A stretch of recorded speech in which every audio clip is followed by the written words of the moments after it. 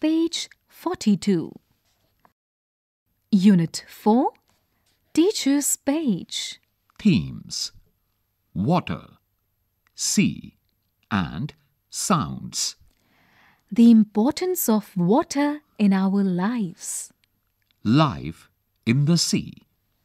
Suggestions for classroom teaching. Read the poem aloud. Encourage the children to recite the poem with appropriate actions and gestures. Help children to find rhyming words and opposites. Explain the difficult words in the text. Let the children try to say the tongue twisters. She sells seashells aloud as clearly as they can. These and some more, like shoes and socks, shock Shyam. Bring back buttons, beans and buns, etc. can be said quite slowly at first, and the speed can be increased later.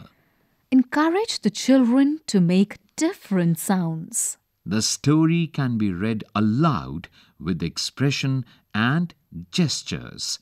The children can be given ideas and opportunities to express themselves. Word building can become an interesting game as children practice correct pronunciation and build up words. You can talk about disaster management as in the case of accidents, floods, fire, and earthquakes.